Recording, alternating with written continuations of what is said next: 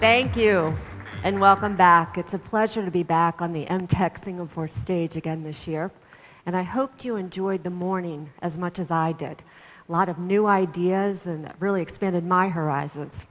And now we're going to continue that, and we're moving on to one of my favorite parts of MTech, the Innovators Under 35. Since 1999, MIT Technology Review has been hosting the Global Innovators Under 35 in Cambridge. Every year, we identify the rising stars who are really dedicating their careers to solving big global challenges. A few years ago, we decided to expand upon the global edition to make sure we were covering regions all around the world. So we developed regional editions of the Innovators Under 35. And now we've got 20 regions all around the world.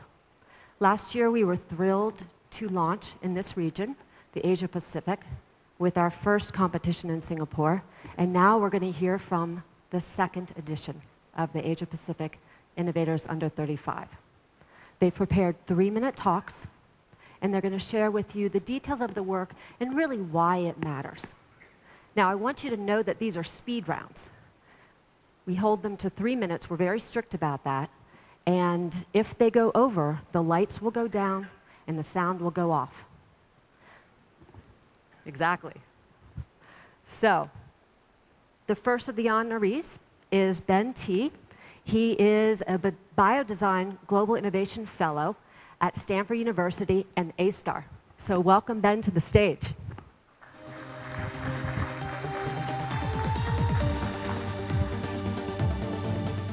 The human skin is truly remarkable. It is the first sense organ to develop in utero and not only protects you from the environment, but also provides you with your sense of tactile reality. The data from your skin is so important that if you lose the sense of touch right now, you will effectively become paralyzed, even though all your muscles are functioning properly. In order to provide you with the tactile feedback required to perform your daily activities, the human skin possesses 3 important capabilities. It is highly sensitive, inherently stretchable, and perhaps most importantly, self-healing, lasting you a lifetime. Using a multidisciplinary approach combining materials and electromechanical engineering, I've created electronic skins that have these 3 capabilities. Such e-skins could be used in many applications from robotics to healthcare.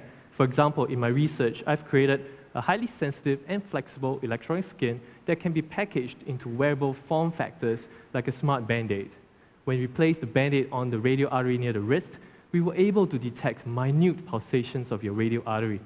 And this data is so high resolution that the physician can actually use it to tell you something about the health of your arteries and perhaps recommend treatments. Besides high sensitivity, the human skin is also stretchable. And to create a stretchable electronic skin, naturally, we need stretchable electrodes. Using a very simple process to create nano springs out of carbon nanotubes, we're able to create very stretchable, transparent thin film electrodes that can stretch to twice its length and maintain its conductivity. Such electrodes can be useful in future flexible and stretchable screens. Finally, by mimicking how biological molecules like DNA assemble themselves, we created the world's first self-healing electronic skin. The skin is conductive, and amazingly, when we sever it and joint it back together gently, it heals rapidly, both electrically and mechanically, at room temperature within minutes.